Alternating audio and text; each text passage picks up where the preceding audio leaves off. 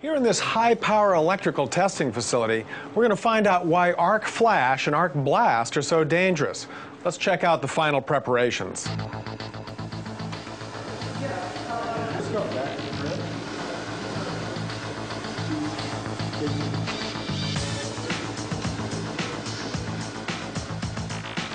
We're going to energize this power panel, similar to the type found in almost every industrial facility, to see what happens when we create an arc flash.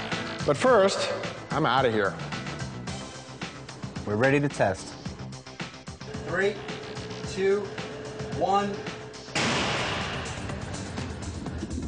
A worker has no chance of getting out of the way. An arc flash can reach 35,000 degrees Fahrenheit, causing disabling second and third degree burns in seconds. It creates a pressure wave called an arc blast that can reach thousands of pounds per square inch, enough to knock someone off a ladder, rupture an eardrum, or collapse a lung.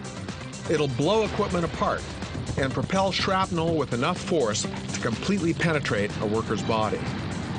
An unprotected worker could be severely injured or killed.